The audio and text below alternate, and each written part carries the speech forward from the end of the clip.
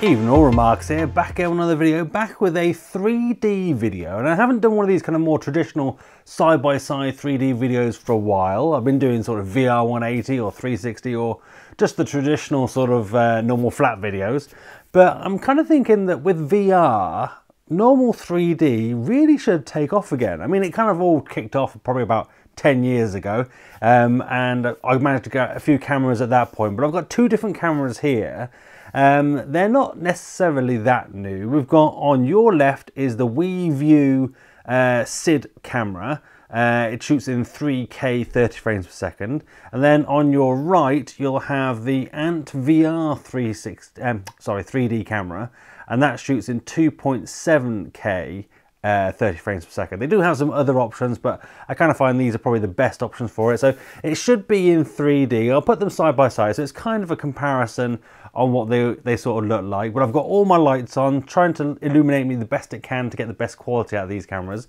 So we'll have to kind of see how good they really are. I do believe the Weeview one has a wider field of view, so you should be able to see pretty much my entire sort of area here.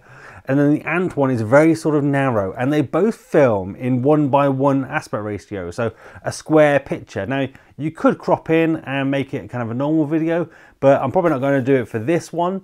But what I was kind of thinking is that I could potentially use one of these cameras for filming sort of my gameplay videos.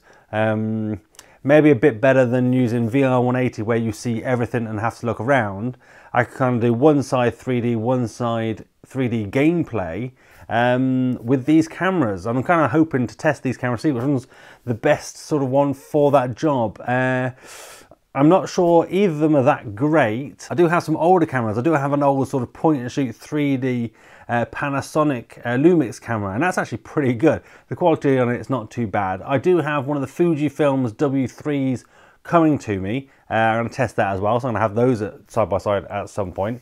And I've also done a little bit with GoPros, but the downside is when you sort of have two separate cameras, you really do need them kind of firing at exactly the same time, like the absolute same frame rate. Otherwise it kind of gets a bit ghosty and a bit horrible. So it doesn't really work if you kind of don't have that kind of gen-locked camera like these are, where they actually have two lenses. I think the Weeview has a slightly narrower sort of space in between its lenses because the camera's tiny.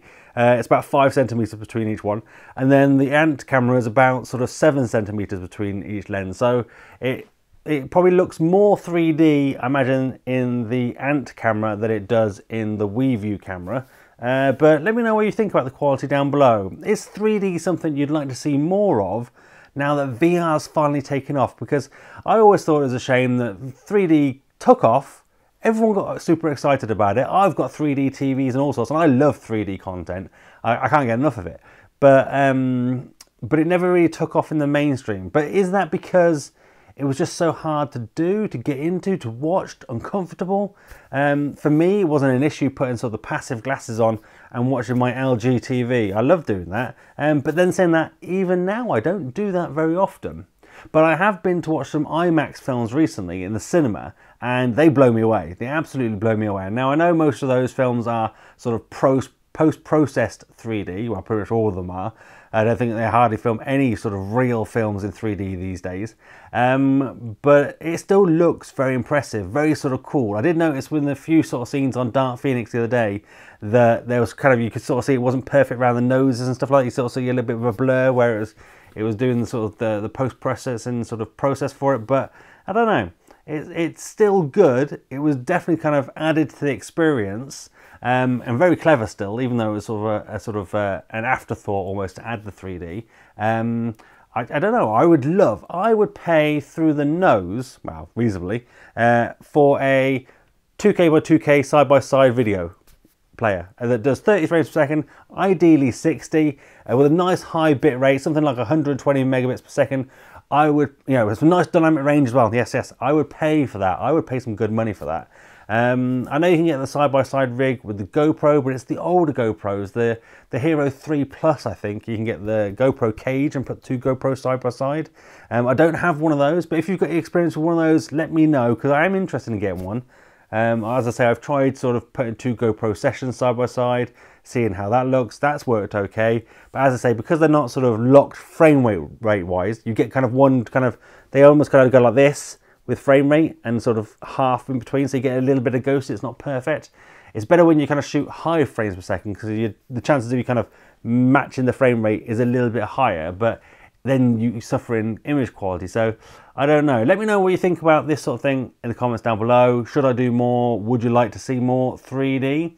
Is VR going to encourage you to watch more 3D? Is it worth it? I mean, do you prefer VR 180 where you can look all around, or is this actual sort of flat format actually quite good and something you'd like to see more of? So let me know in the comments down below what you think about this. What do you think about the quality? Which one do you think is the better picture?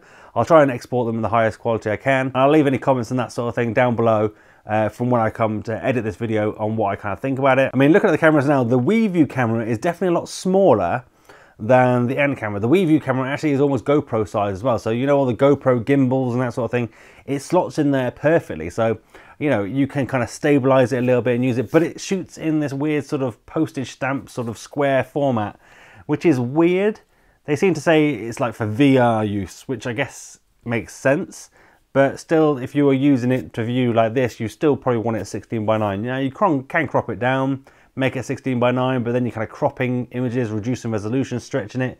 It's not ideal, but let me know what you think about these two in the comments down below. If you found this video interesting, give it a thumbs up. If not, give it a thumbs down. That's fine. I'm big enough and ugly enough to take it. But do let me know in the comments down below why you didn't like it. I'll try and do better for next time. Become one of the remarkables. Hit that subscribe button and that notification bell to be notified when I next upload a video. And that's me done. I'm out. Have a virtual high five.